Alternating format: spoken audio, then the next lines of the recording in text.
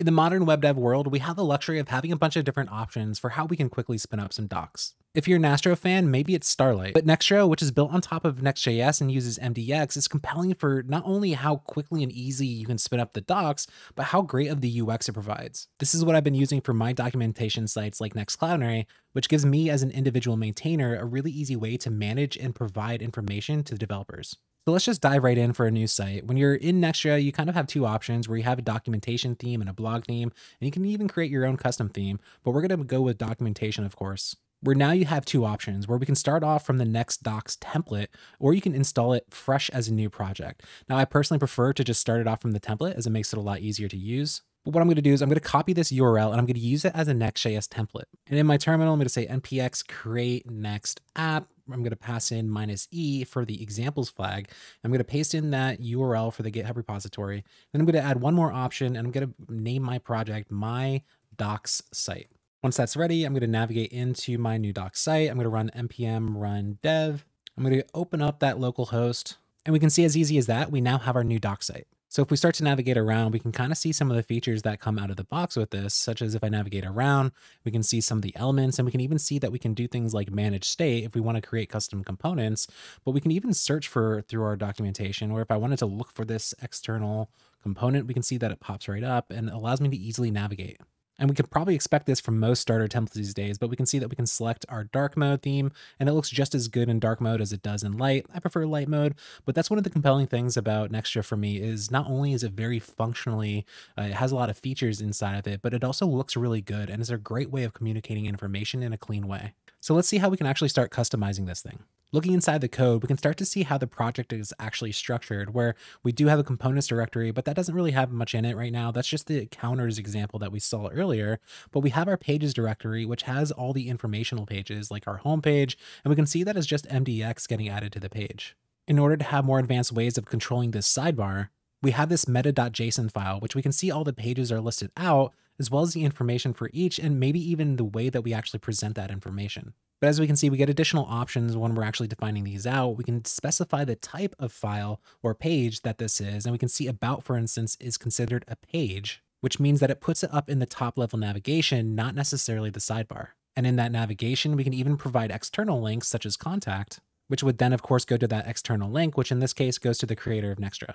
But before we try to start messing around with any of this, if we scroll down even further, we have this theme.config file, which is going to give us some more options for the UI, such as this GitHub link and the Discord icon, where if I want this to go to my eventual site, I want to have this at github.com/colbyfayok, where it's going to be my docs site. And while of course this site isn't quite available yet, we can see if we click it, it'll go to that link. Or if I want to update the chat link to my Space Jelly Discord, we can see clicking it is going to start opening up that invite. Now, the nice thing about the logo is this is going to render out as a React component, so I can really put anything I want in there. But for now, let's just add this as my docs. And we can see immediately it updated. But if I wanted an icon to go along with it, such as maybe I want to include a rocket, and I'm going to copy this JSX, I'm going to paste it in right before my docs here. We can see that while it needs a little bit of styling, it dropped right in. Or if I add a few styles in there, I think we're good to go. If we head to the Nextra site, we can see all the options under the theme configuration, like some of the more compelling options like being able to customize our SEO, as well as how our head tags are actually rendering. But we also get some simpler options for how we can customize our theme, where it provides a hue or a saturation, which isn't necessarily as intuitive. Maybe we could provide a hex or something, but if we change this hue, such as if I wanted to make it more like a purple, we can see that I can grab this 277 and I set my primary hue to 277. We can see that my doc site was updated to that new purple. So how about actually updating some of the content? So if I head back over, let's start off with the homepage. On the homepage, I want to provide something a little bit more interesting and visual.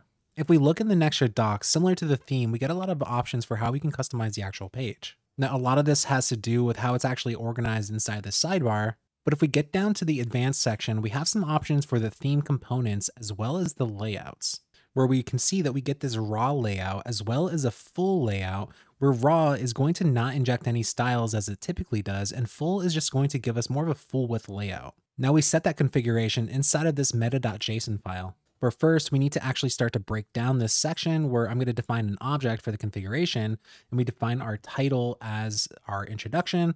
But then if we define our theme options for this page, we can say that we want the layout to be raw. Now, if we look at the site, we can see it's exactly that, and we don't get any styles along with our content. But if instead I just want to have a full width layout, I don't want it to be completely bare of styles, let's make this instead full. And we can see to start, we have our content back in here with all the styles, but it made it full width as opposed to some of the other pages where we can see that we have this sidebar. But we can even start to remove some of the other elements, such as if we want to get rid of this sidebar, along with some of these other options such as breadcrumb, footer, sidebar, table of contents. Let's set sidebar to false, and we can see that we get it full width. I probably also don't need this pagination, so I'll also set my pagination to false. We can see this is cleaning it up a lot, so now I have full flexibility for how I actually build the content and styles inside of this section. Such as if I want to add a hero banner, how about if I create a new component, I can export a new constant called hero. Let's set this equal to a new component, where maybe I wanted to drop an image in there, so I imported CLD image, and then I actually rendered this out on the page. We can see how easy it was to actually add a component, or maybe I also want to create a wrapper for all my docs, such as if I want to contain the layout, and while I probably don't want to do inline styles, I probably want to install something like Tailwind, which is probably for another video. I can now take this wrapper and actually start to wrap all of my content with it.